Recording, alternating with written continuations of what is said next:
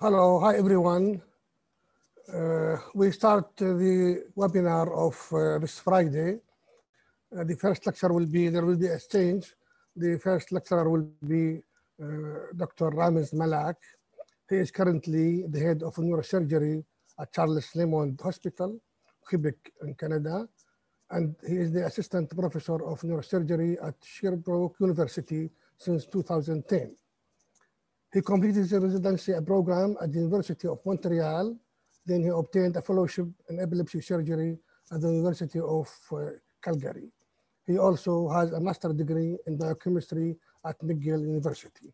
So the lecture of Professor Ramez, epilepsy surgery. Please. Hi, I would like to thank Dr. Fatima Abdullah for inviting me to this talk. Today I'll be presenting you surgical treatment of epilepsy. I have no conflict of interest related to this talk. First, I would like to present to you the place where I work, Charlemagne Hospital. This is at the south shore of Montreal city, and we are the referring hospital for about 1 million population. As you all know, doing epilepsy surgery implicates working with a big team. This includes the neurolog doing all the investigation before reaching the operation.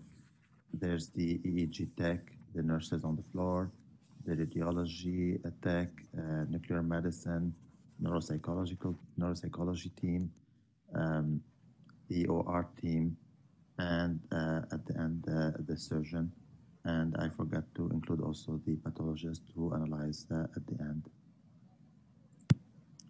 The history of epilepsy surgery is relatively recent, knowing that the very first temporal lobectomy for epilepsy was done in 1947 by Percival Bailey in Chicago. He was working with the two non-neurologues, Gibbs and Gibbs. Montreal has also a very long history of epilepsy research and epilepsy surgery, starting with Penfield and Jasper, who founded the Montreal Neurological Institute in 1934, and then many very well-known epilepsy surgeons that followed their track, such as Rasmussen, Fandel, and Glor, and lately Dr. Olivier and Anderman. When we consider epilepsy surgery candidates, we classify them as either normal MRI, non-lesional epilepsy, or lesional epilepsy with abnormal MRI. We definitely prefer lesional epilepsy because they do have better outcome and easier pre-op evaluation. The most common surgical pathologies for epilepsy are mesial temporal sclerosis, tumors, focal cortical dysplasias, and cavernous malformation. In the last few years, we are starting to consider epilepsy, even focal epilepsy, as a part of networks.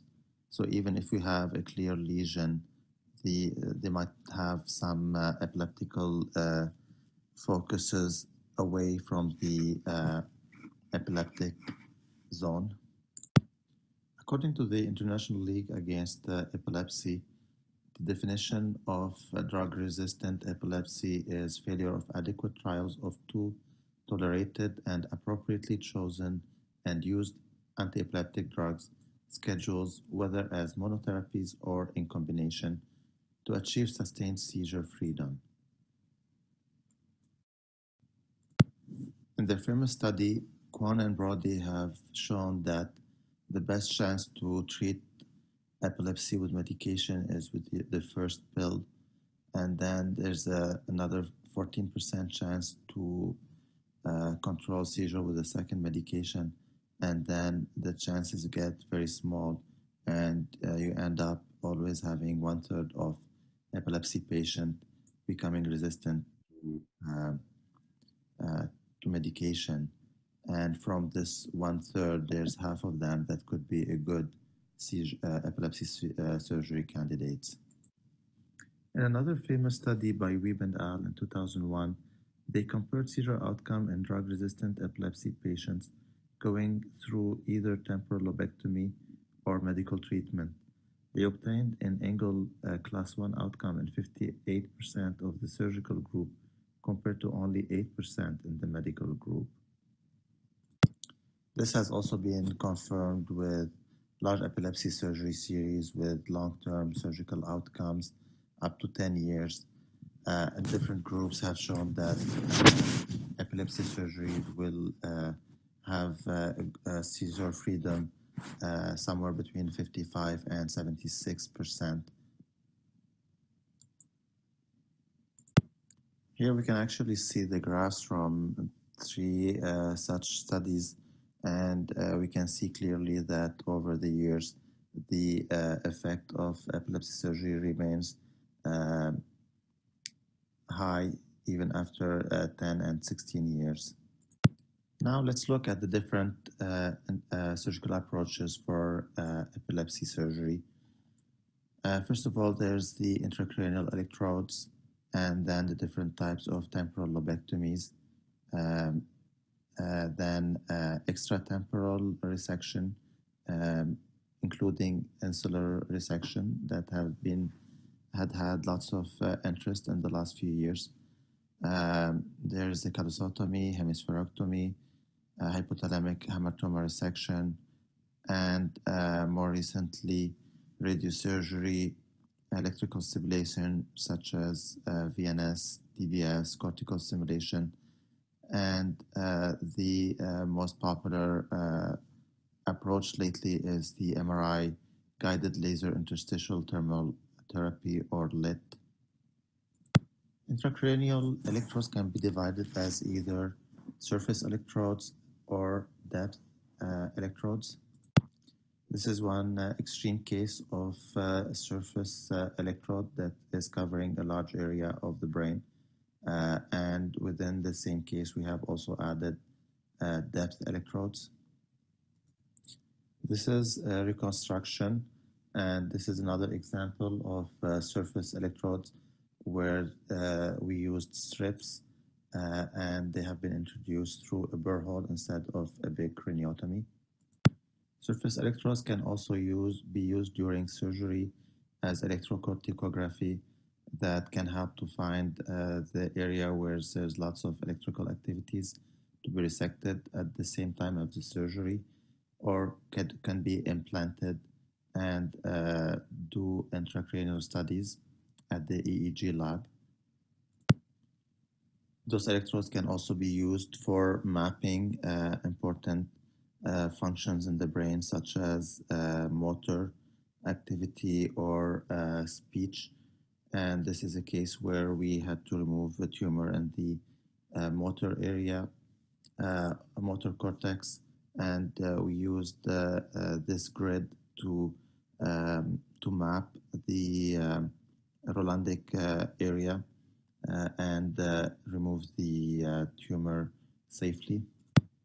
The other type of intracranial electrodes are depth electrodes, and this technique has been developed in France by Banco and Talerac, and we can use twist drills to introduce different electrodes in the brain, and now we can use neuronavigation to place electrodes exactly at the area we want. This technique has gained a lot of popularity in the recent years in North America, especially with the introduction of robot, where you can plan beforehand the different electrodes, and the robot will place them at the exact places that you have planned. This saves lots of time for the planning of and introduction of the electrodes. Now let's move on and talk about different types of temporal lobe resections, which remain the most used surgical technique for epilepsy in epilepsy patients. There is the classical anterior temporal lobectomy and the more minimally invasive selective resections. There are also different approaches for the selective amygdalohypocampectomy can be used either by splitting the Sylvian fissure as the Ezekiel technique or the superior temporal sulcus approach, or the ones that we use and I will present to you in more details, which is the middle temporal gyrus approach. And the aim of those surgeries are to remove the amygdala, the hippocampus, and also the parahippocampal gyri. Some people has also described approach, transtentorial approach to the amygdala through the supracerebellar infratentorial transtentorial approach, but this sounds a little bit far-fetched for me. The technique I use is the middle temporal gyrus approach, or trans-T2 approach, and I will walk you through the different steps of this surgery. First, we do positioning. We immobilize the head with the Mayfield clamp, and we use the neuronavigation to guide through the surgery, and we do a linear incision in the temporal area. We do the skin incision, and then we split the temporal muscle. Then we do a tailored small craniotomy using neuronavigation to guide for the craniotomy. Here the bone is removed, and we can see that we have a very minimal craniotomy of about 2 by 3 centimeters, which is largely sufficient to do the selective approach. Using the neuronavigation, we localize the medial temporal gyrus. This also can be localized using the skull base as a guide, which is seen here superiorly. And then we do 2 to 3 centimeter cortectomy with the bipolar and micro scissors through the length of the middle temporal gyrus. Then we go in the depth of the middle temporal gyrus by suctioning the white matter perpendicular to the surface using a small microsuction or the CUSA. As we go in the depth, we always verify with the neuronavigator that we are aiming towards the temporal horn of the lateral ventricle. This avoid going more superiorly or inferiorly. It's more dangerous to go superiorly and hit the basal ganglia. Here the ventricle is, the temporal horn of the lateral ventricle is open, and we can see the hippocampus through the opening of the ventricle. We increase the opening of the temporal horn of the lateral ventricle and its length to expose more of the hippocampus and anteriorly the amygdala. In this picture, we see clearly the junction between the head of the hippocampus and the amygdalar nucleus. Then we start by disconnecting the hippocampus and resecting the mesial temporal structures in a way to obtain a specimen to be analyzed in pathology. We resect inferior to the hippocampus, which we see at the top of the image. We, using the ultrasonic aspiration, we remove the parahippocampus inferiorly, and then anteriorly we remove the amygdalar nucleus by the same technique. And then we disconnect the specimen from the mesial hippocampal vessels. After having the hippocampal specimen, we continue removing the posterior aspect of the hippocampus using the ultrasonic aspirator, and we verify with the neuronavigation that we went posterior enough aiming as far as the quadrigeminal plate. After doing the hemostasis, we close the dura using a dural patch. Then we put the bone flap that we fix with small metallic titanium plates. Then we close the muscle, and finally we close the skin with sutures and staples.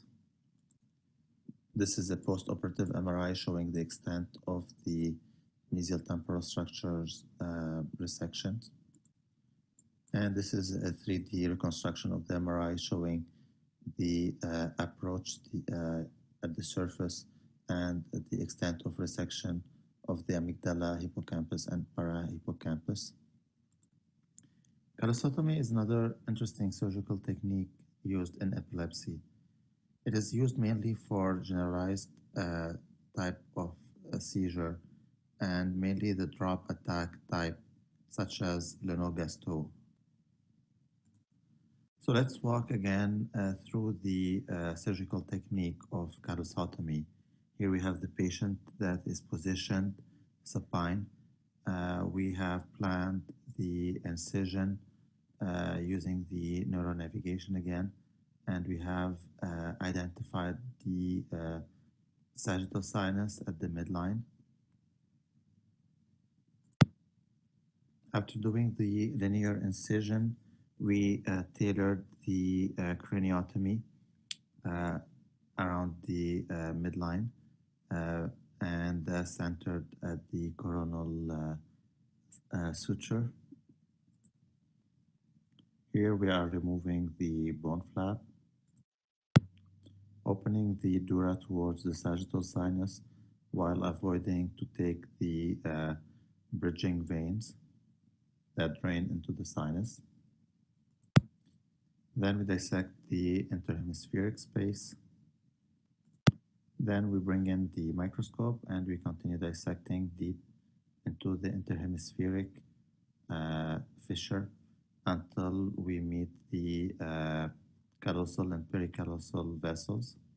Here we have used cotton balls, anterior and posterior, to do gentle retraction of the brain. And finally, we see in the depth the corpus callosum that is glittering white fibers. At this point, we start suctioning the corpus callosum fibers at the midline, following the length of the corpus callosum using the ultrasonic aspirator. We continue resecting the corpus callosum over all its depth, which is about 5 to 8 millimeters, depending where we are in the corpus callosum, and which is variable from one patient to another. And we keep removing the corpus callosum while staying in the midline until we reach the septum pellucidum, and we can see here clearly the septum pellucidum and the ependyma of the two lateral ventricles. Again, using the neuronavigation, we can verify how far anterior or posterior we have reached of our resection. So ideally, you want to reach as anterior as possible to reach the rostrum of the corpus callosum. And posteriorly, we have to make decision before surgery. Either we're doing a complete or anterior to third corpus callosotomy. This depends if you want to spare the splenium, which has language function. So if the patient has mental retardation and no speech function, usually we will go ahead and do a complete corpus callosotomy. Whereas if you want to if we have a functional language, then we would do a anterior to third and preserve the splenium. This is the 3D tractography representing the corpus callosum before and after two-third resection. And by scrolling down the images, we can see the extent of the callosotomy.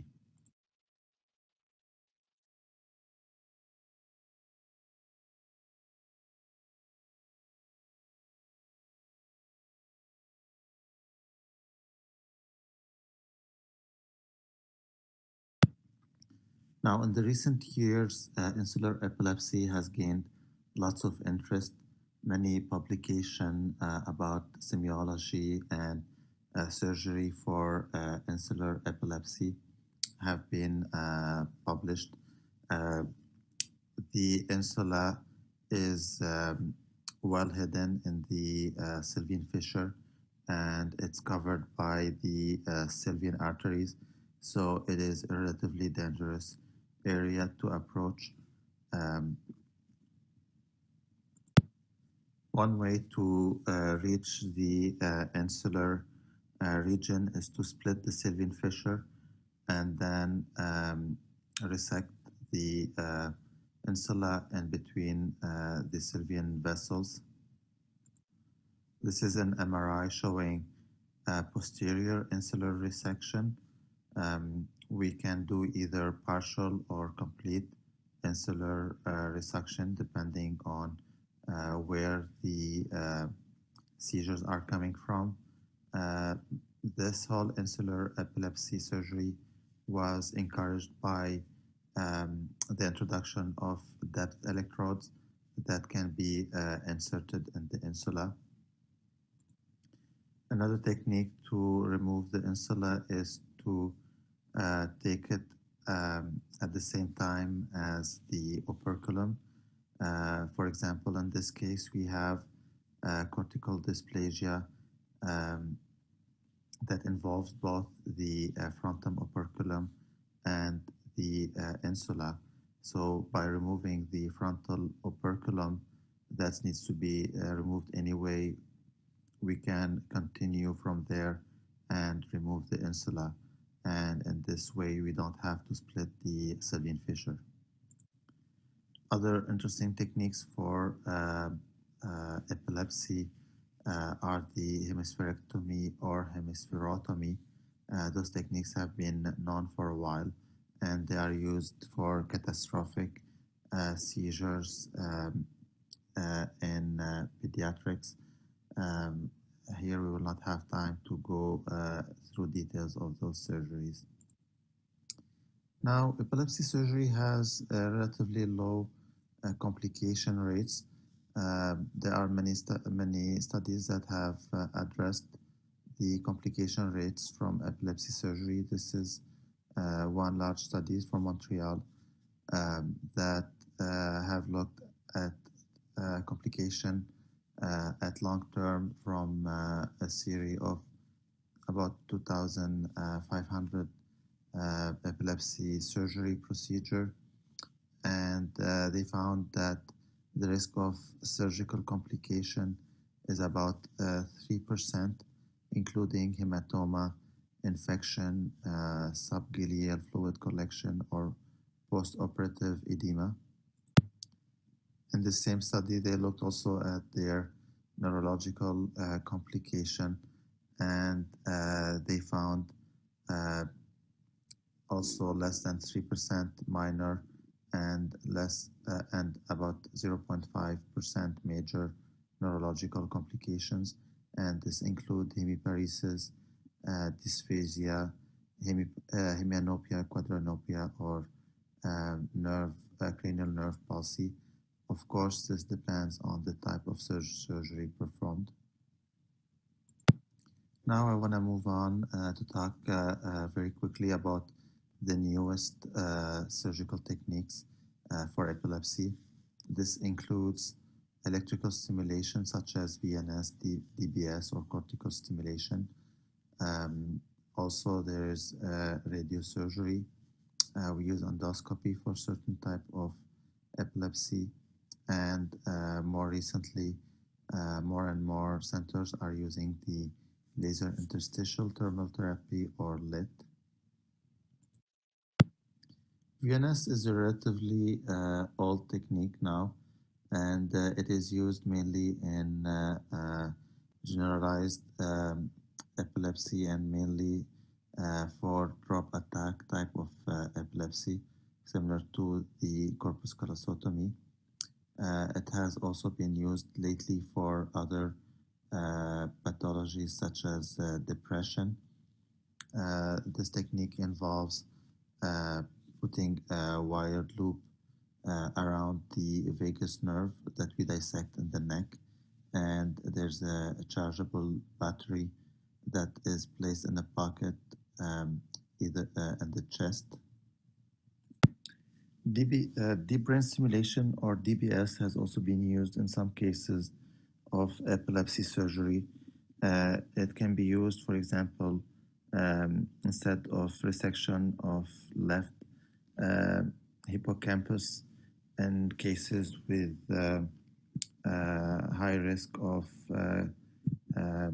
memory deterioration, or in cases of bitemporal epilepsy.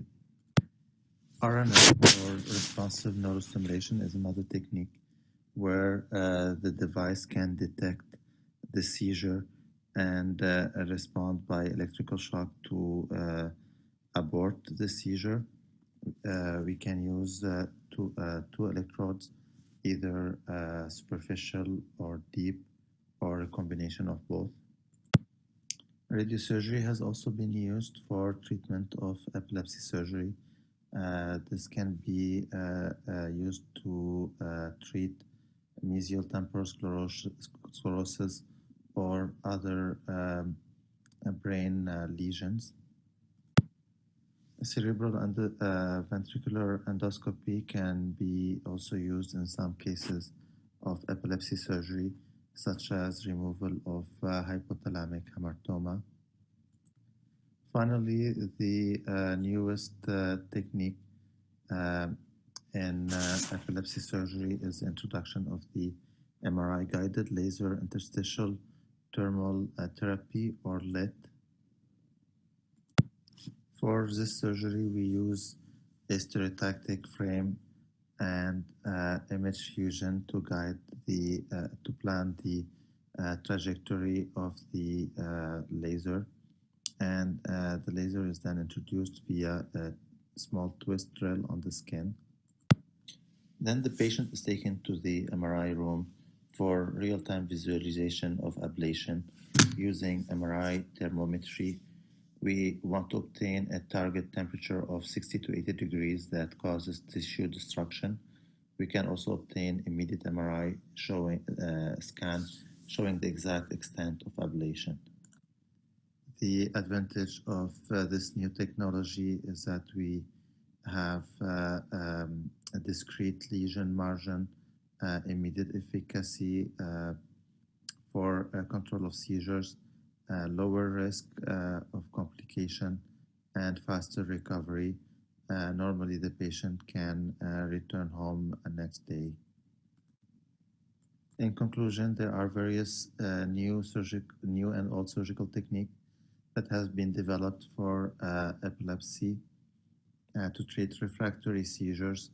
Multiple surgical options are available and can be offered based on the clinical presentation, the type of epilepsy, and the patient and surgeon preferences. We can obtain high rate of seizure control with relatively low morbidity. Thank you for your attention, and now we can move on for questions.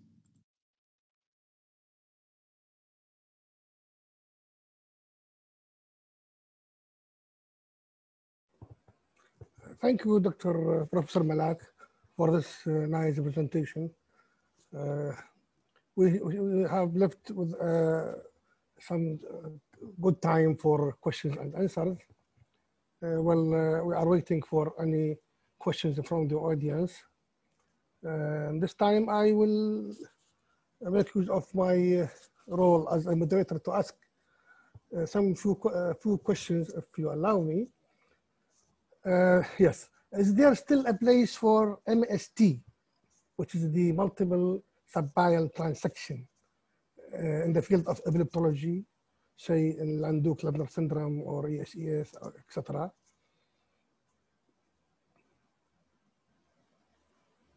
You are unmuted. The sound. Yeah. Now? Okay. Yeah.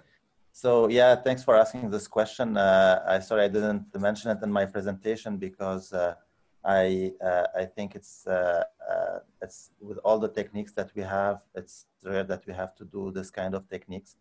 I've seen it only once during my training in case where we had lesions in very functional areas. There is risk also of deteriorating. We use it mostly in cases with motor Rolandic seizures, where we do strips on the cortex parallel, but there's definitely a risk of weakness. And now also we have many other alternatives. So in my practice, as I said, I don't use it that much, and I've seen it only once during training. Okay, thank you. Well, the second question, I wonder if you have practice in child or in infancy surgery, epilepsy surgery. It is said that within the first 3 years of life, there is the brain plasticity trait will manage to compensate between the functions of two hemispheres, so that resections which are done in the first 3 years of life are of better prognosis than those in adults. Am I right? Yeah, definitely. So I work in an adult hospital, but during my training, I did have some exposure to pediatric epilepsy surgery. What I can tell you is there are different factors to consider when to decide the timing of surgery. Very early surgery, the problem is the weight of the child, and let's say in the first 3 to 6 months, the child are very small, and the risk of they can tolerate very badly blood loss. So usually we try to get them at least after 3 to 6 months to have enough circulating blood so they can sustain big surgeries. And definitely, the more you wait to treat epilepsy, the worse is the outcome from surgery control, but also from cognitive deterioration, because we know that the multiple seizure in a young brain can cause cognitive deterioration, which is we call epileptic encephalopathy, that develops and have been studied in many places. So yes, the early the better, but at the same time, too early is a little bit higher risk also for the very, very young children. So what is the age, smallest age, or the age that we can do surgery for? Yeah, as I said, I haven't done pediatric surgery for the last 10 years, but from memory, I would say 6 months, not before 6 months, because otherwise they would be too small and higher risk for the blood loss and to sustain the general anesthesia for many hours. Well, I have a few questions, but I will go to see if there is, a question from one of our Nuha Hassan. What's the risk of gliosis after traditional surgery? I'm sorry? What is the risk of gliosis after traditional surgery, making a new epileptogenic lesion? Yeah. The fibrosis of surgery itself. I understand. So scarring from surgery that cause other epilepsy. So yes, this has been discussed many times. And my practice is not frequently a problem. So usually, let's talk about, for example, the cases that we do most frequently, either lesions from tumor lesions or mesial temporal sclerosis. Usually when those patients fail, let's say they usually have a good control after surgery, but then they have recurrence of seizure. So most of the time in case of tumors, this is because there's recurrence of the tumor, and then patients start to seize again. We have very rarely seen patients where we operated for tumor and they had seizures at the same time. They come back for, they had the long-time seizure freedom, and then they come back later with epilepsy only due to gliosis. Most of the time it's really due to scarring tissue. And also in mesial temporal sclerosis, most of the time where people recur after selective amyloidocampectomy, let's say, or temporal lobe epilepsy, most of the time it's because there's remnant and there's not enough resection of the hippocampus and parahippocampus and amygdala. And usually what we do, we put electrodes and we verify that the seizures are coming from those structures, and we go ahead and we complete the resection. So there are cases we have failure because not efficient resection of the so yes, there have been lots of theories about the gliosis, and it does make sense because even a trauma without surgery, somebody who has a trauma and has scarring from trauma also can develop epilepsy. But in my practice, and I have not seen that. Thank you. Another question from an Iraqi neurologist, Dr. Adil Yassin. He said that in your table, the number of patients is less than the number of operations. Do this mean, so does this mean that they repeat failed operations? I mean, there is some re-operations on the same patient? You're talking about the table with the complication, the risk of complication. I think he's talking about this one, yeah.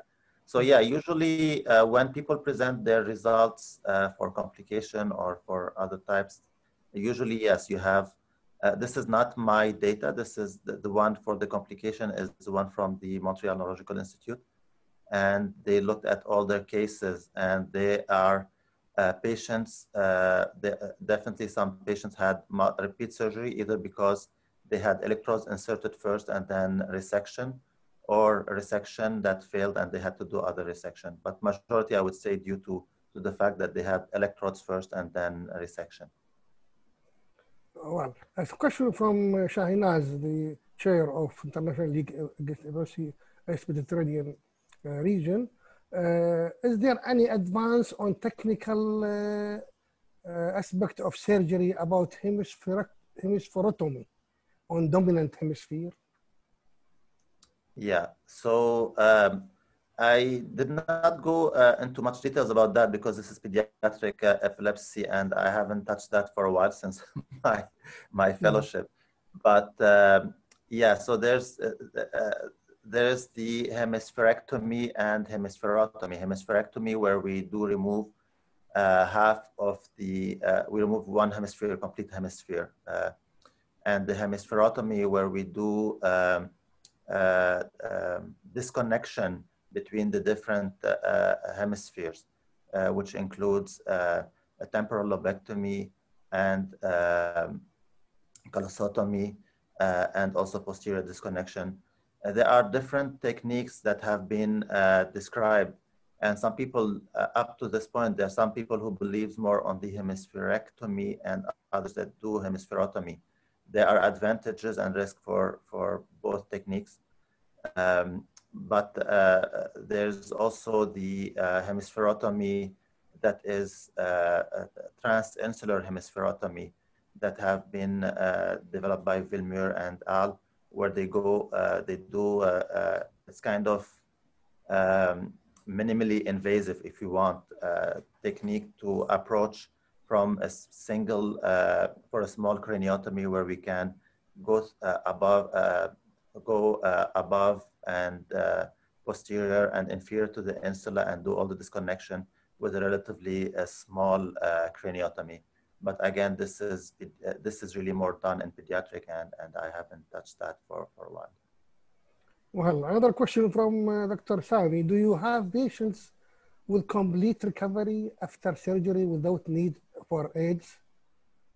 And I have a personal question after that regarding this one. Yeah.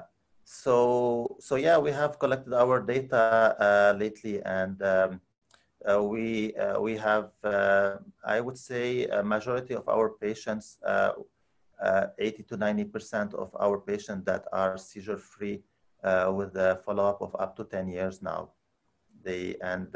Not all of them, we stop their medication.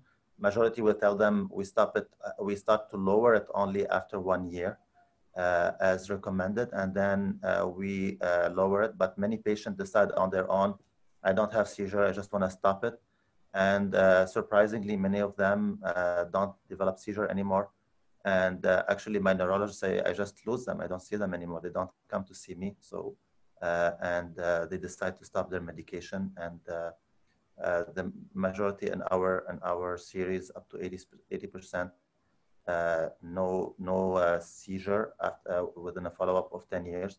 And we have, I would say, I don't have the exact numbers, but I think at least half of them, they probably, let's say 30% of them, they stop completely the medication. Either they tell the neurolog or they don't tell him. Mm-hmm. Well, my question relative to this answer of you, after surgery, resection of temporal lobe resection, is there any cognitive changes in the left temporal resection versus the right temporal resection in your practice or knowledge? Yeah, so we do evaluate all our patients with neuropsychology tests pre and post-op, and there is usually there's about 20 to 30% of those patients operated on the left side who would have some memory issue on paper. So when they do the neuropsych test, they tell us that there is a significant decrease in verbal memory and sometimes in speech function. But when you do ask the patient, they don't see any difference in their real life. When they talk to you, you don't see that they're having. Some of them will tell you, oh, sometimes I have difficulty finding words. Some of them will tell you, oh, I have to take more notes.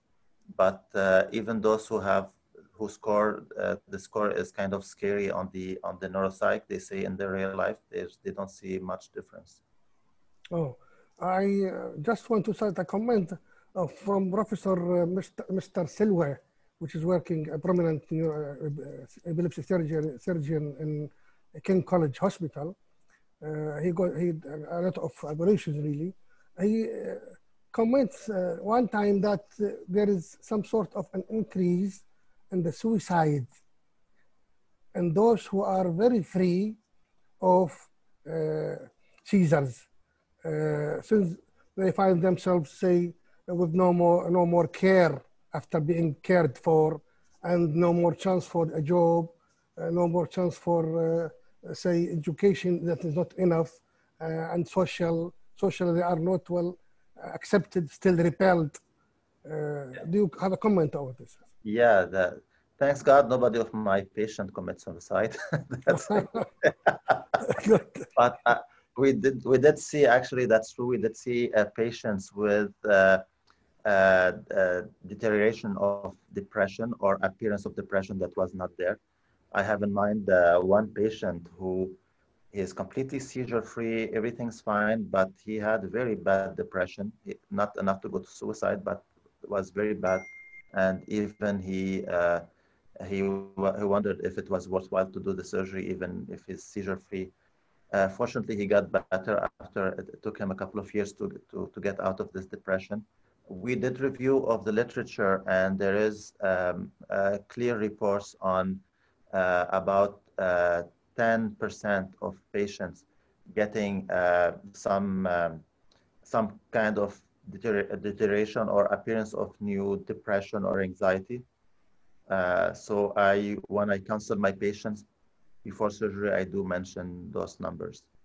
And if we have patients, this is usually the risk factors for that is mainly patients who already have a history of anxiety or depression. And when we do have that red flag, we ask consultation of psychiatry and psychology pre and post-op to make sure that they don't go downhill afterwards. Okay. Well, one question, can surgery be beneficial in infantile spasm? Well, I guess from your question that you're working with pediatric, right? No, this is not my question. Yeah, This is one of the audience. Yeah. Yeah. I don't have an answer to your question. As I said, I haven't done pediatric surgery for more than 10 years now. I don't want to give you an answer off my hand without knowledge. I don't have answer to your question. Well, about LIT, LIWT, can be done for multiple foci of seizure? Yes. So now the LIT is the big star in epilepsy surgery and even in neurosurgery for tumor and for epilepsy. And I think the ones that are used the most in epilepsy is really for mesial temporal sclerosis. They had, I didn't talk much about it, but I knew people would be interested into that. So the numbers are encouraging from the complication rates and from the response. The response is a little bit less than open surgery. And unfortunately, the technique is not available at all centers, but there's big interest in this technique. We're trying hard to get this technique in our hospital. I've been working to get it in the last 3 years, and hopefully we'll get it soon. And people have described it and describe it a lot in mesial temporal sclerosis, where you can use many targets because the hippocampus is as you know, is a C-shaped structure. So people have used it to plan different lesions within the hippocampus and the amygdala sometimes and the parahippocampus, and usually try to make it all on the same track. It have also been used for callosotomies. People have used it for callosotomy where they also make either with a single track or multiple tracks. Can it be used for multiple lesions? Technically, yes. Could be used, for example, in cases where you have focal dysplasia, where have multiple cases of focal dysplasia, or cases with tuberous sclerosis, I guess, if you're thinking about that when you ask the question. So technically, yes, it is. I haven't seen many reports on cases where they do multiple lesions, but definitely it's technically feasible. Well, one question from Sausan, maybe the last question. How would you approach a patient with a bilateral hippocampal sclerosis and uncontrolled seizure or refractory epilepsy with both sides hippocampal sclerosis? So initially we used to tell him he is not the surgical candidate. And now I think we have many options. As I described, there's a DBS, I think is an interesting option because you do not make lesion in the temporal lobes. Because if you do destroy both temporal lobes, as you know, you can have the Clover-Bucy syndrome, which is not very nice. And you can have severe amnesia and so on. Before I've seen reports, old reports where they would go with the side where there's more seizures. So there have been reports where they would do single a temporal lobectomy or selective to remove the place where there's more seizures coming from. They say if you have 70% on one side, 30% on the other side, you can go ahead and take the place where you have 70%. And people did have some success with that. The other option is, as I said, you can go with DBS because you do not destroy the lesion, you just do electrical stimulation. And so this would be an interesting option. Again, not all the centers, they have this technique, this technology.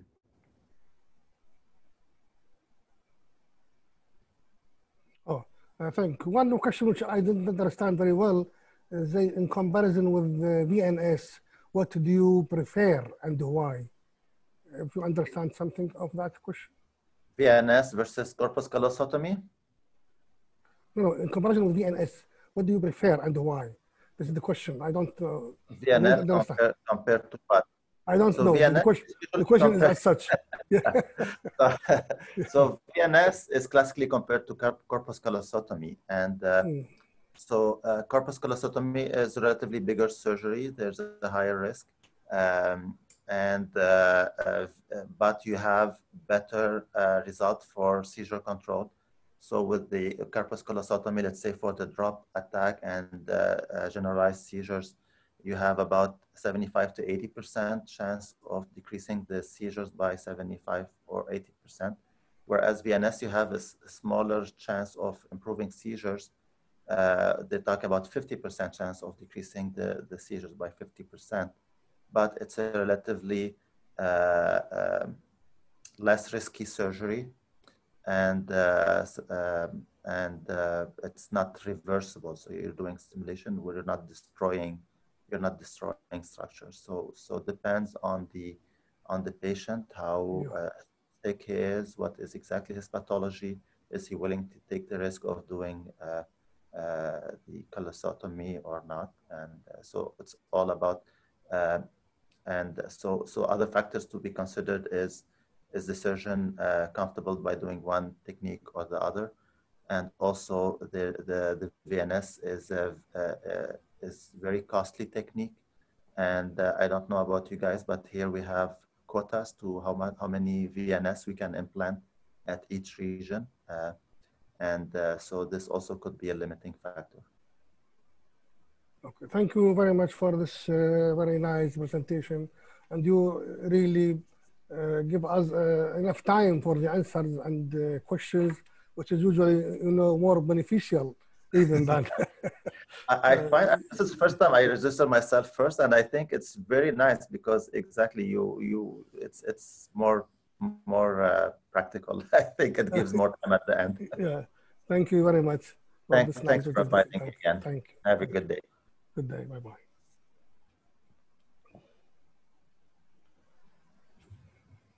Well.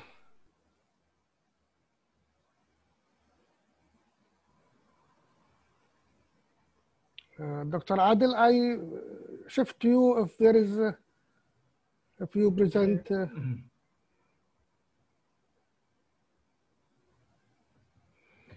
Okay, thank you. Thank you, Dr. Ramez, for this excellent lecture and presentation, really. And I pass for the next speaker and the next presentation. It's my pleasure to introduce Dr. Ramez Malak from Egypt. She is currently a full professor of neurology at Cairo University since 2014, after completing her residency training at the neurology department in Cairo University hospitals. She has multiple fields of interest. She focused on epilepsy, a clinic since 2004. After that, 2010, she became the moderator of the epilepsy clinic and chair in the upgrading into epilepsy unit. She joined many international education, EEG and epilepsy courses and schools. She is the Vice Secretary General of the Egypt Society Against Epilepsy, chapter of the International League Against Epilepsy, and joined ILAE COVID task forces as a representative of Eastern Mediterranean. She is the principal investigator for ongoing national research in her university focused on drug-resistant epilepsy. Her presentation is titled Sudden Unexpected Death in Epilepsy. Dr. Ramez, pleasure, you can start.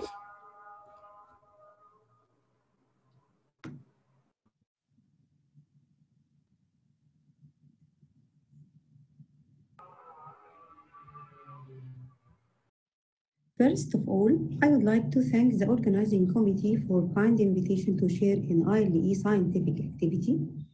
Today, we'll try to answer this question: how do you catch the silent killer in people with epilepsy? I have nothing to disclose. All of us know that people with epilepsy face greatly increased prevalence of premature mortality.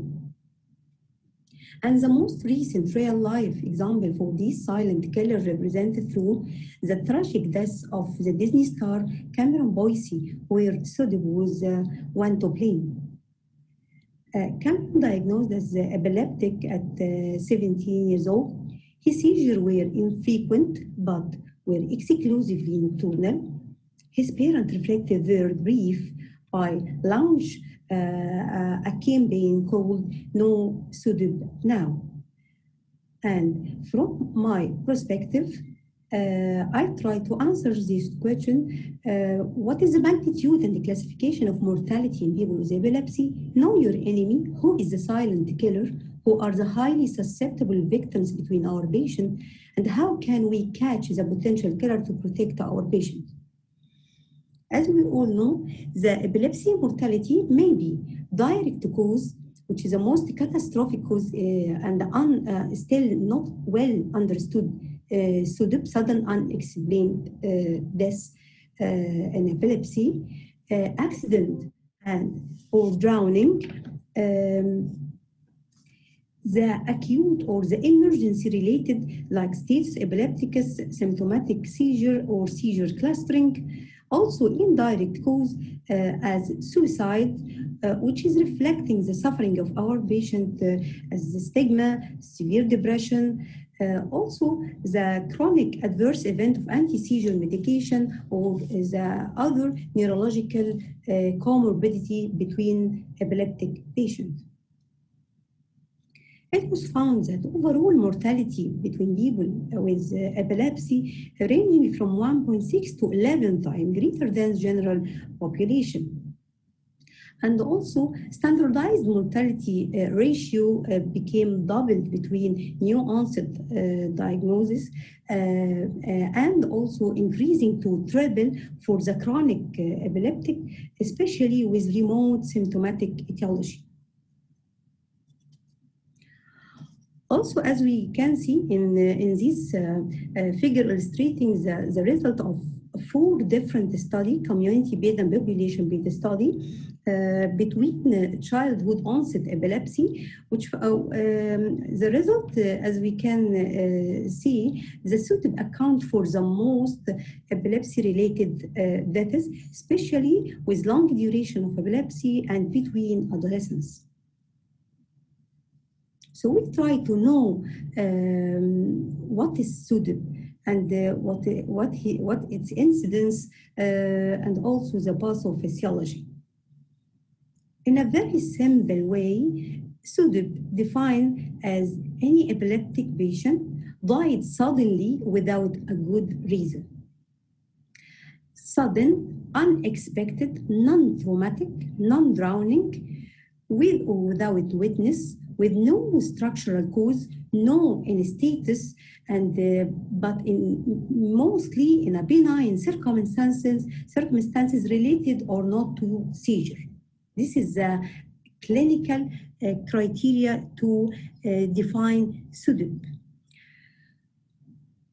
Near Sodip means that the patient who survived after 1 hour from cardiorespiratory arrest. However, near fatal Sodip is a patient who passed away after 1 hour of cardiorespiratory arrest. We can categorize Sodip according to the confirmation of the diagnosis into possible Sodip with a competing cause of death like comorbid hepatic renal disorders that may share in mechanism of death. Probable Sodip meet all clinical criteria, as I mentioned, but with no available post-mortem autopsy. Defined definite Sodip, which confirmed by post-mortem autopsy without any anatomical or toxicological causes. Also, Sodip plus, another term used in many studies, which could have Sodip with another condition, which could have contributed to the death, For example, autopsy showed coronary insufficiency without definite myocardial infarction. From different SODIP registry, it was found that in the North American SODIP registry, Danish and also in Denmark, many registry studies the SODIP distribution between different population. And we found in most of the study that usually SODIP targets preferentially younger people, ranging from 20 to 50 years old. In a childhood epilepsy, it's a rare risk.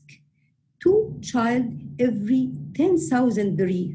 However, in the adult with epilepsy, it is considered a small risk, 1 every 1,000 every year. So don't overestimate or underestimate the risk of SODIP. Also, as regarding the epilepsy population, there is different epilepsy subpopulation. As we can see here, the incidence of SODIP between epilepsy clinic is less than which epileptic patient with intellectual disability, and the incidence increasing to 4 per thousand and up to 6 per thousand in drug-resistant epilepsy and who needed surgery or vagal nerve stimulation. Also, this figure showing the result of 26 studies in different epilepsy population. As we can see here in outpatient clinic, there is a low risk, a high risk increase in the risk increase in DRE group, and the increasing more in the surgical group. After that, SODIP is still, all of us know that SODIP is still not well understood. However, SODIP can occur related to the seizure itself, the presence of epilepsy, and also there is a common factor between heart and the brain. Let us start with how seizure itself may cause SODIP or explain the occurrence of SODIP. In most researches represented that seizure when the firing occurred in any cortical region, especially on the right hemisphere, temporal insula, has a pressor response, manifested as tachycardia, tachyarrhythmia, or if the seizure originating from the left side, most of the study proved that can be causing a depressive response and causing bradycardia or asystole. Also, as you can see on the left side of my screen, the cingulate, the thalamus, especially the posterior nucleus, which is sensitive to hypoxia, and also the propagation to the brain stem nuclei can affecting the cardiorespiratory regulation. This figure illustrates the way of seizure propagation, which may be reached to the cardiovascular control, sympathetic and parasympathetic, lead to ictal arrhythmia. As we can see, the percentage of bradycardia or asystole is lesser but more dangerous. And also when propagated to the respiratory center, the arousal center, leading to decreasing more inhibition of this neuron, leading to decreased serotonin, noradrenaline, acetylcholine, and glutamate. All of these may lead to impair in the arousal, impair in the carbon dioxide sensor. Consequently, on the clinical aspect, all of these cause ictal apnea and also post-ictal coma. Some patient has a semiology in the area of bilicervian, which insular epilepsy, causing laryngeal spasm and consequently causing obstructed apnea. What about the post-ictal state? As regarding the post-ictal suppression, which reflect dysregulation of cardiorespiratory and autonomic connection and cause fatal consequences. At the level of the lung, there is hypoxia, hypercapnia, pulmonary edema, which also decrease in the respiratory drive.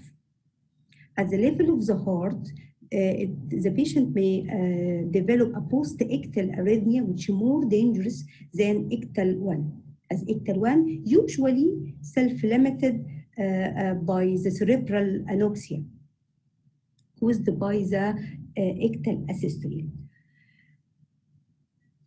Also, post-ictal coma with delayed arousal due to loss of protective airway commonly occurred in patient developed GTCs during REM sleep, especially if he was on the prone position.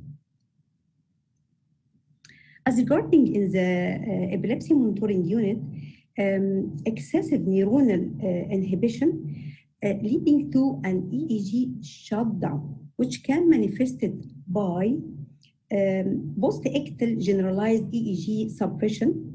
As we can see, there is a seizure followed by EEG suppression, which called post-ictal generalized EEG suppression. And in some researches, it may be considered as an equivocal biomarker of pseudobrisk.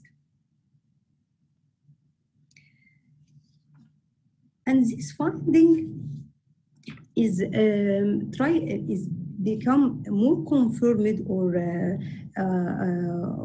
in the Morton's study, which is a retrospective study, mortality in epilepsy monitoring unit. Study including 147 epilepsy monitoring units all over Europe to investigate the main mechanism of cardiorespiratory arrest between 29 patients.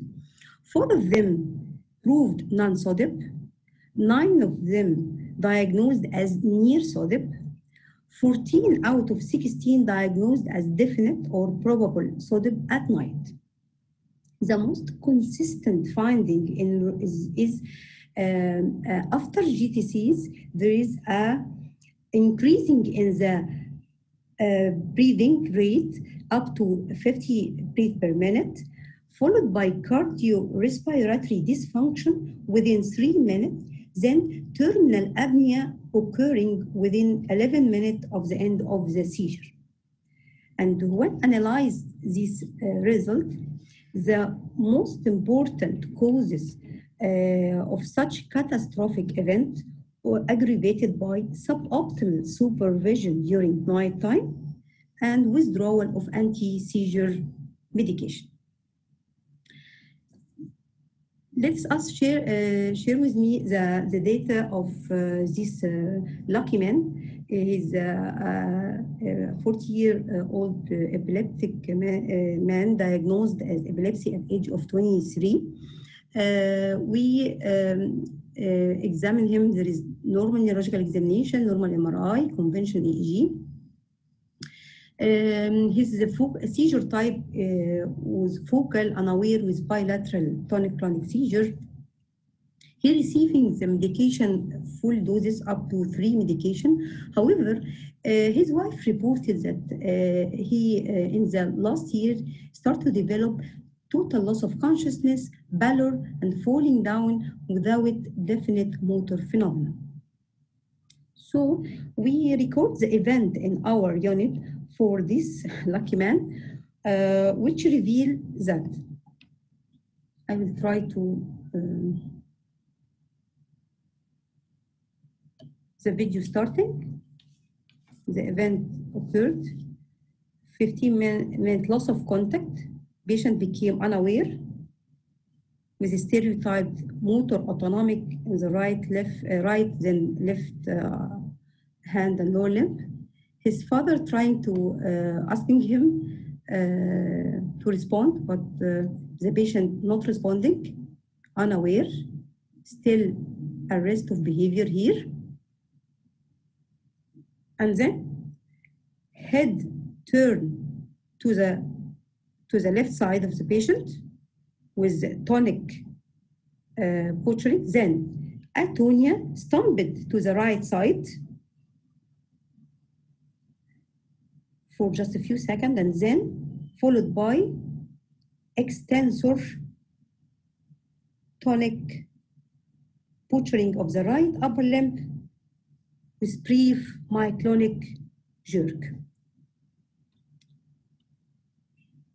And this is a compressed EEG epochs showing the rhythmic alpha activity, ictal rhythmic alpha activity on the left temporal, followed by evolution to theta and delta and spreading to the right hemisphere. But the most striking finding here, as you can see, there is a 5 seconds of after the few seconds from the start of the ictal rhythm, there is 5 seconds of bradycardia and 9 seconds ictal asystole, as you can see. We try to apply the pathophysiology and try to explain the mechanism of this ictal asystole, and we found that the patient developed focal unaware seizure, which propagated to a cerebrogenic area causing vagal stimulation, ictal brady then asystole. When ictal asystole occurred, consequently, there is cerebral anoxia, hypoperfusion, which usually terminate the seizure, and then the patient become atonic and then enter in what is called convulsive syncope, a posturing due to a second after regaining the heart rate. So this is, I think, it's a good example of potentially preventable and treatable cause of risk of SUDEP. Our patient has asystole more than 6 minutes, so he is candidate for double chamber pacemaker, and already the patient performed by our cardiologist and become very well, the seizure control. The attack not occurred since the application of pacemaker, apart from the focal unaware, which is occurring infrequent every 6 months. The presence of epilepsy itself. As we all know, drug-resistant epilepsy associated with low vagal tone and a high sympathetic tone, which lead to both of them decrease in the heart rate variability and also tachycardia. Both of them can be a risk for sudden cardiac arrest. And this confirmed in the ARREST study, which diagnosed epilepsy. This study just studying the different causes and risk of sudden cardiac death between more than 1,000 individuals. They diagnosed 12 epileptic patients in the group of sudden cardiac death and in the control group. And after assessing the relative risk for sudden cardiac arrest between the patient group and the control group, they was found that epilepsy was associated with the threefold increased risk for sudden cardiac arrest, especially particularly between young and female. What about the common factor between heart and the brain, which can predispose or increase risk of SUDEP? As we all know, the cardiomyocyte action potential is similar to the neuronal action potential. and there is an entity between them called neurocardiac channelopathy gene. So different patients may develop long QT syndromes or maybe develop seizure or both together. And in one of the study found that the whole exome sequencing for who died of SUDIP had unique variants in both cardiac conduction and synaptic transmission signaling pathway. And also from our side, there is some evidence that 49% of deaths between Dravet syndrome due to SUDIP. We must be aware to read basic ECG. And the most common finding we need to search for is the QT interval. As we can see, there is a corrected QT interval, different in the cutoff point between male and female, and also the T-wave morphology. There is what is called T-wave alternate. As you can see, there is low amplitude here, high normal amplitude, and so on, what is called T-wave alternate. Both of them considered as a risk factor for ventricular arrhythmia. And such a ventricular arrhythmia can progress to ventricular fibrillation and leading to sudden cardiac death. In our center, we study the frequency of cardiac repolarization disorder, especially the long QT, corrected long QT interval between among 1,000 people with epilepsy versus control, and trying to associate between their occurrence and any of the demographic or epilepsy-related features. We found that there is a significant increase in the prolonged QT interval in epileptic patient compared to non-epileptic. And when we do some sort of regression analysis, after controlling all other factors, we found that the age and uncontrolled seizure has a role can predict the presence of prolonged QT interval. As we can see, every 1 year increase in our in age between our patients, the risk of prolonged QT increased by about 3%. And people with uncontrolled seizure, the risk of prolonged QT increased by 80% compared to the controlled seizure.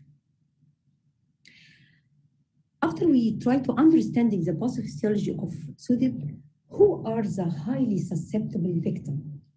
Identify which patients are at risk. There is a different study studies the factors which is maybe modifiable or non-modifiable risk factor for SUDIP between the patients.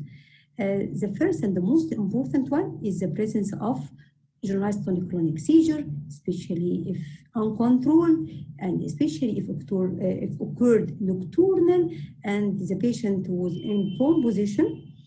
Patient who developed polytherapy, depressed, and also the non-modifiable long-standing EEG, long-standing epilepsy, and age of onset is lesser than 16. So most of the study showed that the male sex more than in female prone to SUDIP.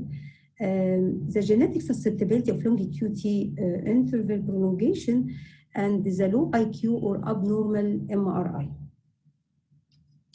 And don't forget the insular epilepsy. After we revise together the modifiable and non-modifiable risk factor, one of the most hot topic now in epilepsy community is trying to determine potential biomarkers for risk stratification of patients susceptible to SUDIP.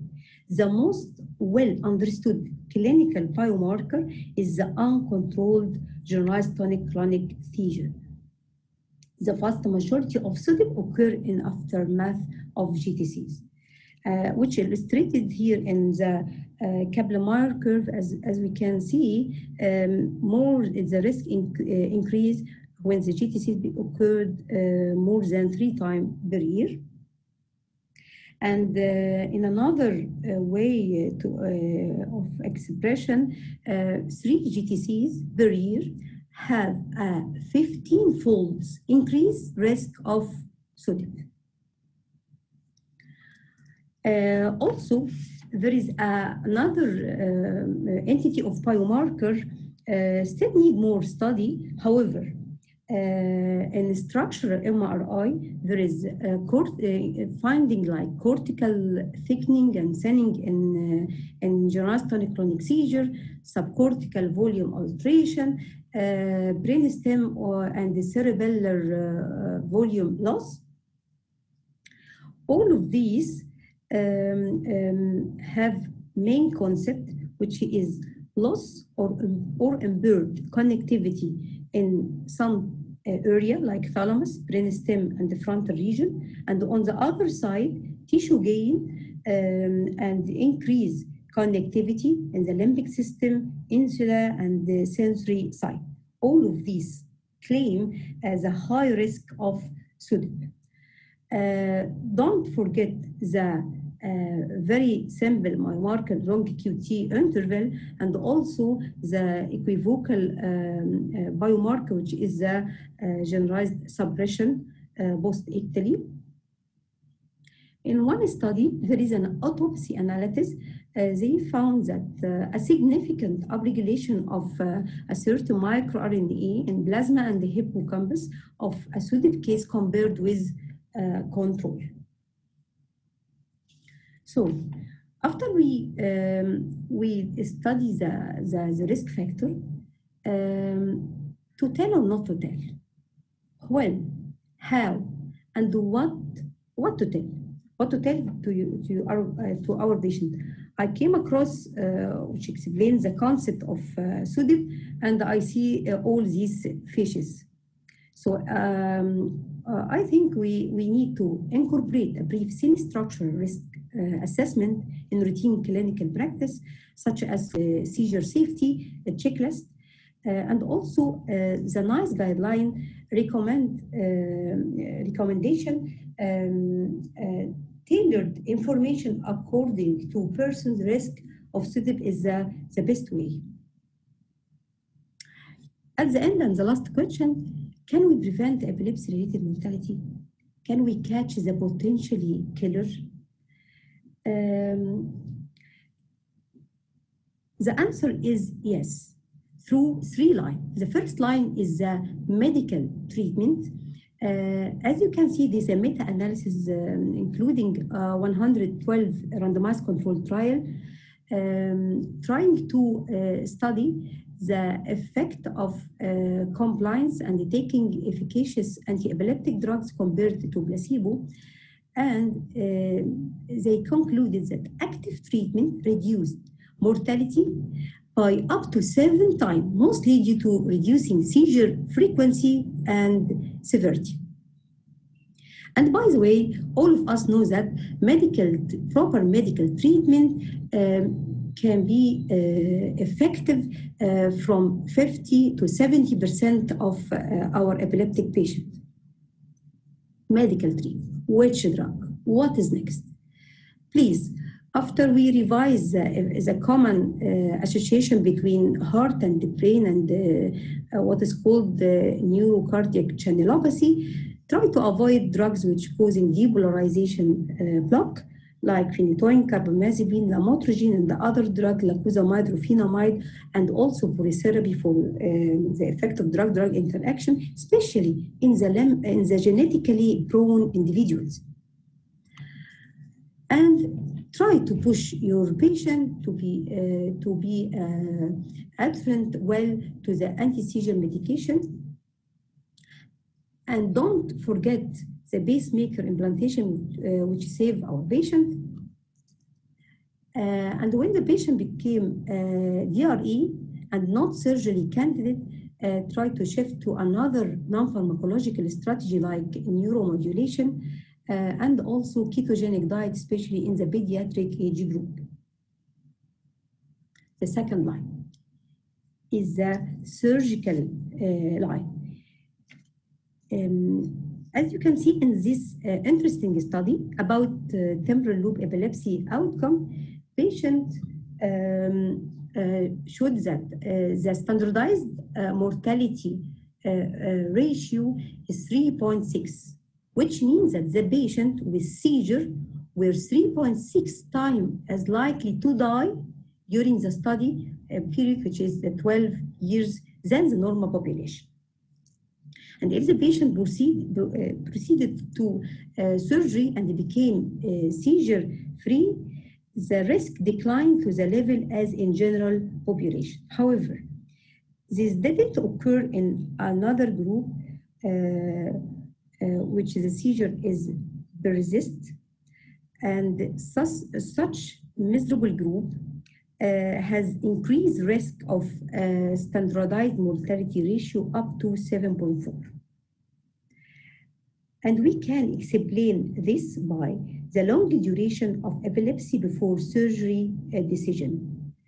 So I think it is a very good lesson to push our patient as early as possible for the non-pharmacological treatment, especially if he is surgically candidate.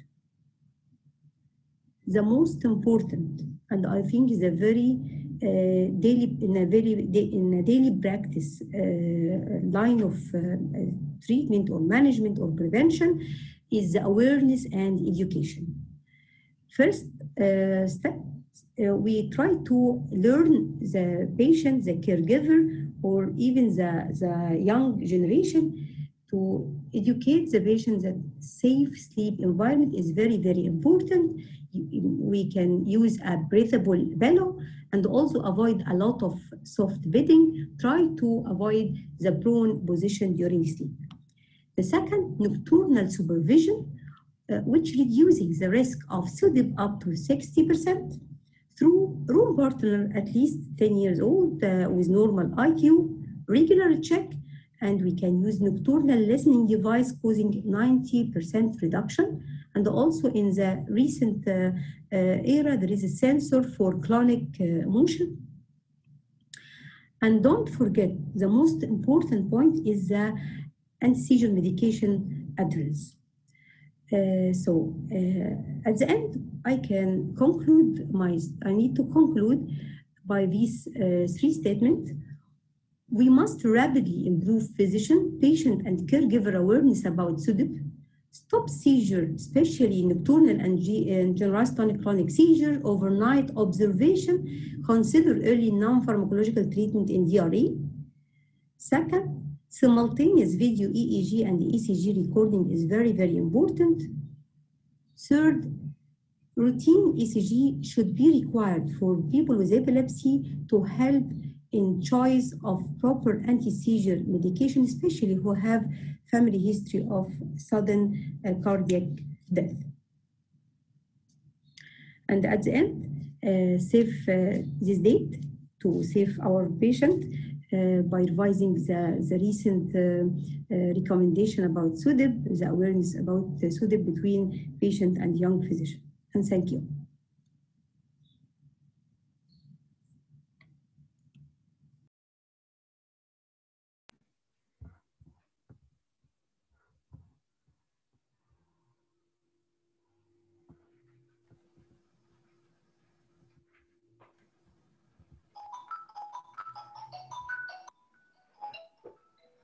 Thank you, Ramez, for excellent presentation again.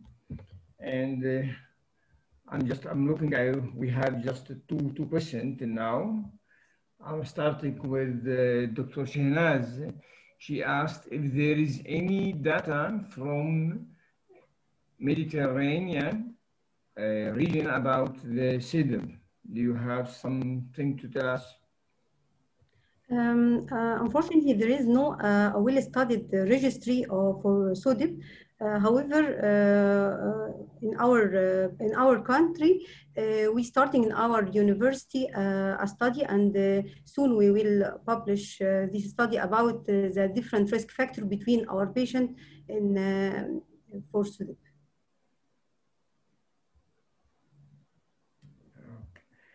And the second question from Fatima Kamoun.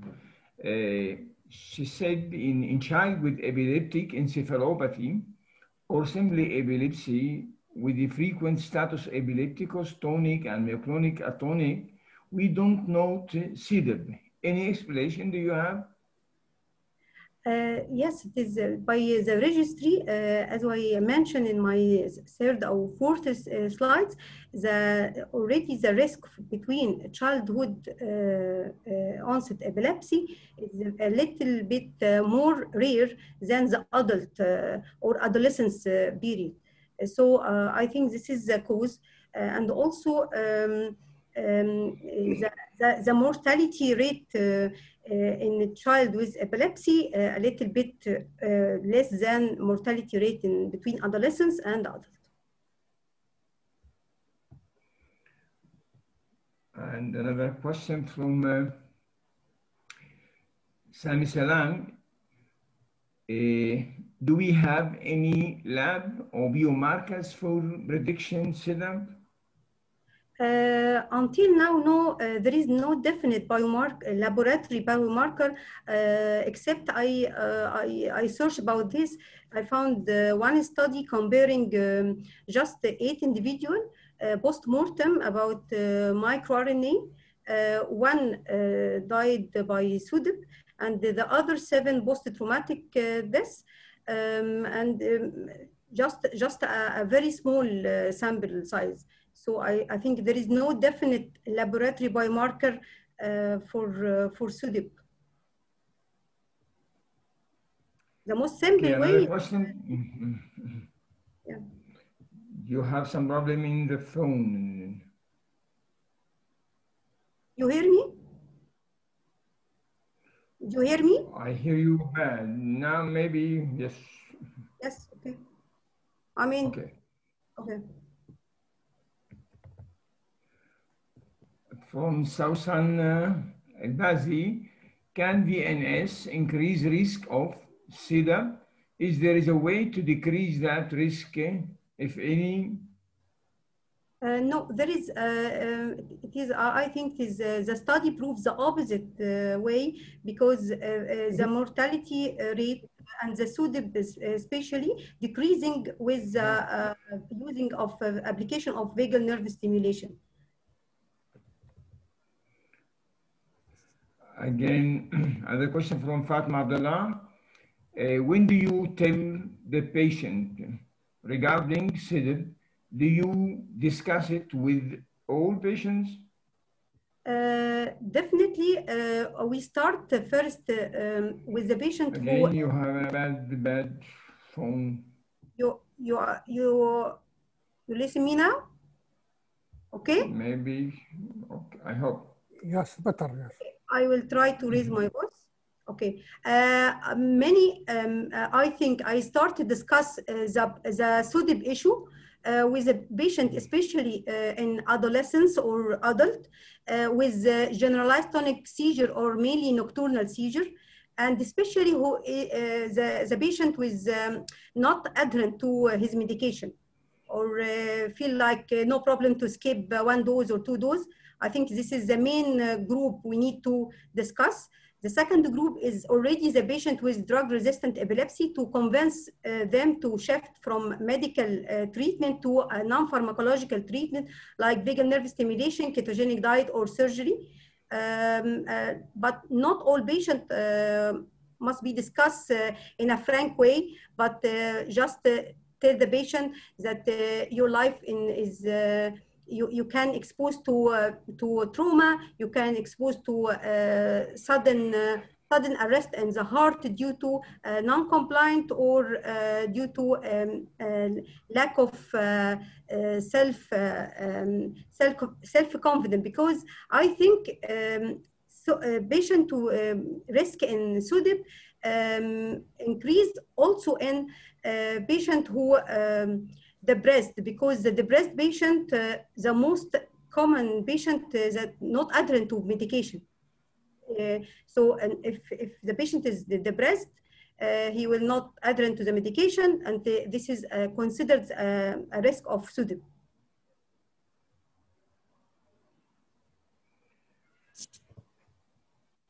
I have from Osama Landuzi. Is there a specific sign from neuroimaging predicting high risk of SUDEP?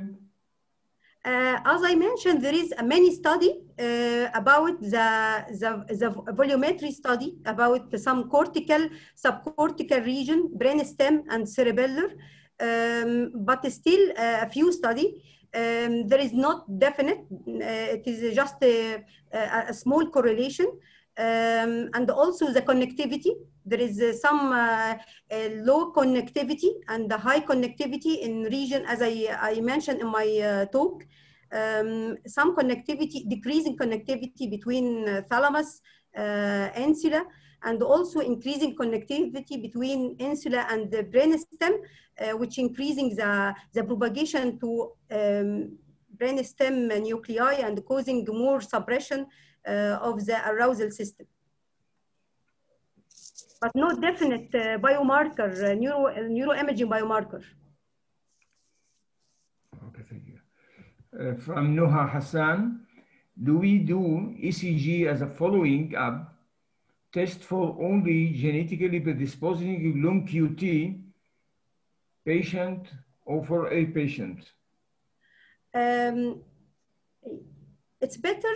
There is no definite recommendation for this, but it is recommended for a patient who has a history of family member sudden cardiac arrest, or even the patient developing any cardiac arrhythmia.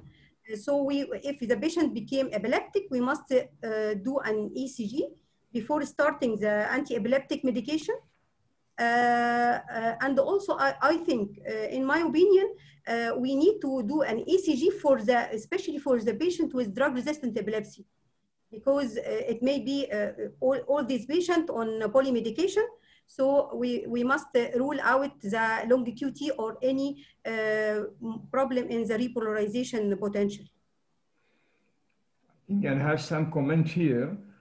I think it must be a routine electrocardiogram. It is so important in the initial evaluation of patient with epilepsy. In addition, it is rule in the diagnostic evaluation of seizure. I think it must be a routine test, EEG with the video, as you mentioned in your presentation, to do the EEG with the video, the ECG with the video EEG. I think yes. It's so important because it must be a routine yes. test for all patients. I differentiate between when we do an EEG, we must do an ECG with the EEG. Yes. Yes. I have a question. You mentioned before the SUDEP in children and in adult, but you didn't mention the elderly patient. Did you have any study about the elderly patients? Yes, there is some research about talking about the elderly, and said that the elderly is not immune from SUDEP. Elderly epileptic patient not immune from SUDEP. However, in elderly patient mostly not searching for SUDEP by post-mortem autopsy, because mostly there is some other causes of deaths, like cardiac cause or respiratory cause. But elderly not immune from SUDEP, because it is in the registry North American or Danish, there is an older people passed away due to SUDEP. I have some other question. I saw that there is a question in the, what about the association of SUDEP with sleeping and sleeping related seizure? Is a very, very important question.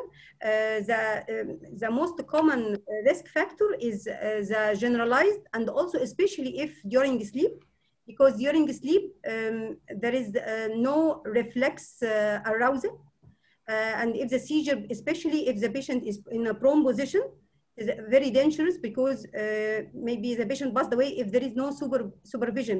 And as we mentioned that. I'm sorry, you have bad microphone. I didn't hear you, Nermeen. I'm sorry. You have some trouble? Just a moment.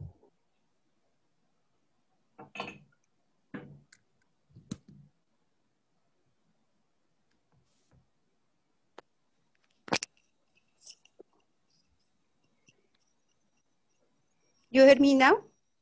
Yes, much better. You hear me now? Okay. Yes, yes.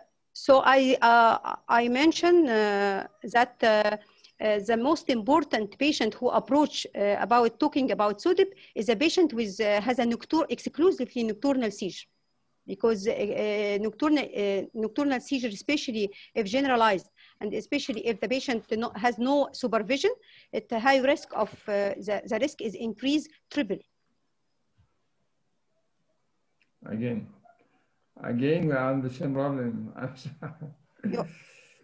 I'm so sorry. It's okay. The sound is clear with us. No, we are not so lucky. You have the sound, again, Dr. Adel, the sound is clear with us. I don't know. It may be a problem with you. You hear me? What?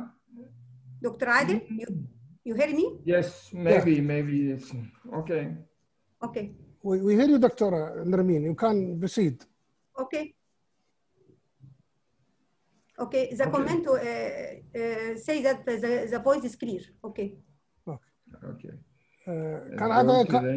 Can I share, audience, Dr. Adel? We have from Osama Landuzi, can surgery be proposed in the early course of the disease for a definite subgroup of patients, and what are the inclusion criteria?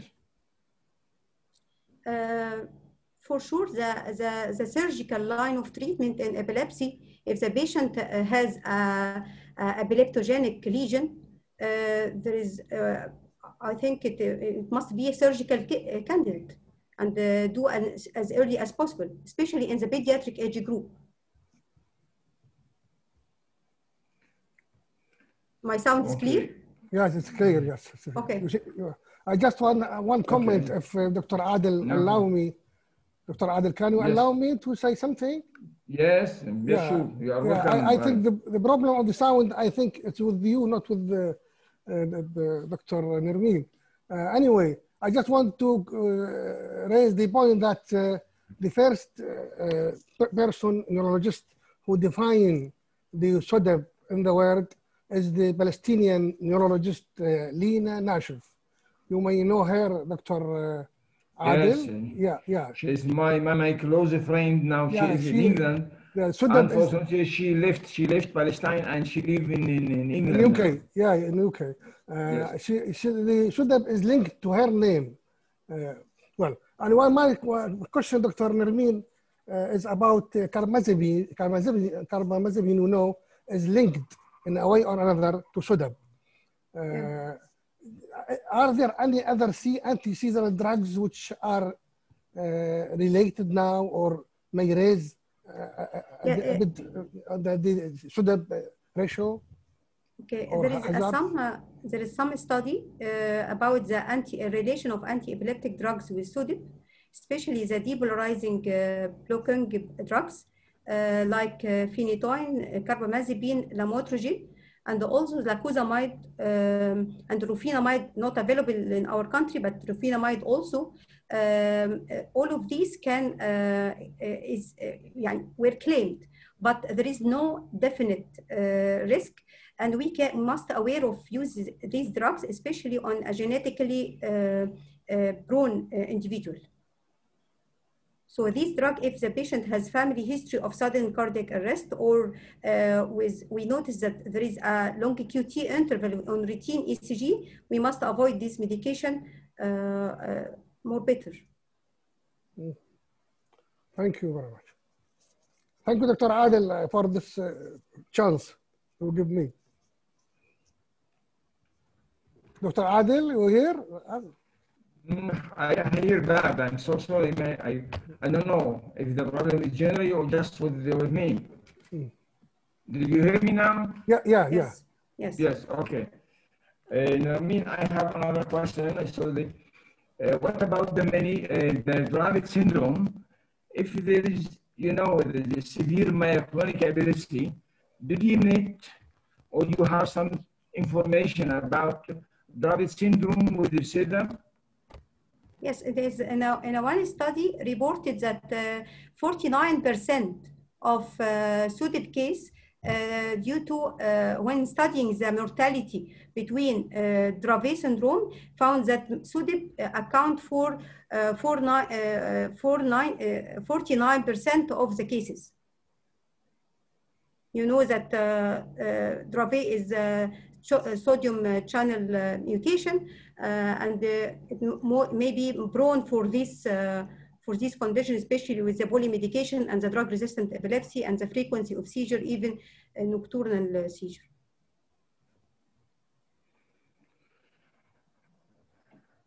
Okay. So there is no more question.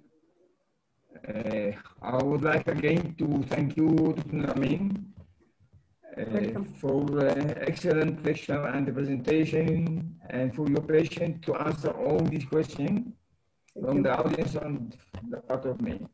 I'm so happy to meet all of you, Gail and Ramez and Nermeen and the audience.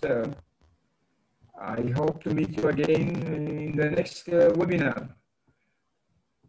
Right, if you want something to comment. Thank you very much, and we thank both lecturers. I just want to say that the question of to tell or not to tell about SUDEP is really a problem in our society. In the world, it is no longer a problem because there is internet and a lot of readings the family can know from here or there. In our society, the Oriental, especially in rural areas, and I mean in urban areas, or I mean rural, that's not the cities, or that, and if you tell the patient, it is not a problem. The problem that his mother will die earlier, 10 years, so that he will lose the caregiver in our society. But I think if the patient, the approach for the patient and family must be individualized. So if the patient has really a modifiable risk factor, frank to us and obvious to us, we must discuss by the level of the patient. As we can see the level, if it's educated, not educated, we can, as a doctor, we can transfer the information according to the cultural level. I think it is our rule. Yes, you are right. Thank you very much for you and for Dr. Adil and for Dr. Ramez and for Mr. Dennis, who works a lot to present this nice presentation. Thank you all. Yes, thank you. And thank you all. See you next thank you. webinar. Bye-bye. Thank you for all of you. And I think we need to discuss early with the patient, especially we have a comment from Dr. Shehnaz. Okay. She said that I think we need to discuss early with the patient, especially adolescents. I'm agree with Dr. Shehnaz. Yes. Comment. Yes. And I think all of us, we are agree with Dr. Shehnaz. Yes. Yes. Thank you, Shehnaz, for your comment. Thank you. Okay. Thank you. Bye-bye. Okay. Thank you. Bye. Thank you. Bye. Thank you. We can close. Yeah. And have a nice end week. Hope to you meet in the next webinar. Thank and, you. Thanks for all of you. Thank you. Mohammed. Thank you. Thank you. Thank you. Thank you.